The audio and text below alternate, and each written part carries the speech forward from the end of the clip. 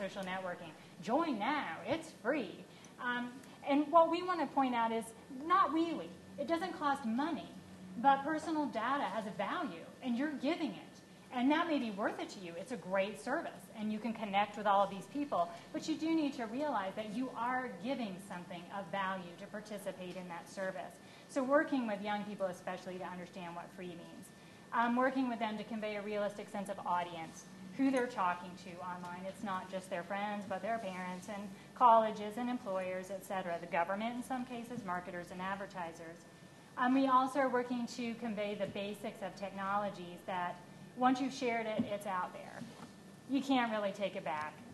It can be replicated. Your friends may be your friends today and not tomorrow, and those kind of things to watch out for. And we really want to work with people on personal responsibility. This was mentioned in the social media panel yesterday. Oh, well, it's up to people to protect themselves. Well, we think that too, and we want people to have the information they need to protect themselves.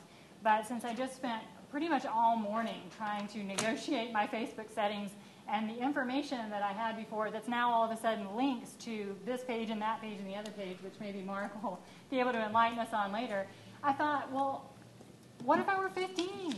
I really don't know how you would negotiate all of those. So we're trying to, even Facebook actually does come up with some good information. We're trying to convey that to people so they can use it to make choices. And in doing this, we go on our webpage, we provide a broad array of educational information organized by, if you're a consumer, if you're a student, et cetera, you can look it up in that way.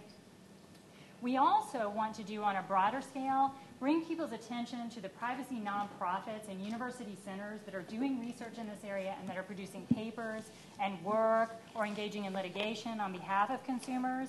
So people like the Center for Democracy and Technology, Future of Privacy Forum, EPIC, EFF, Privacy Rights Clearinghouse.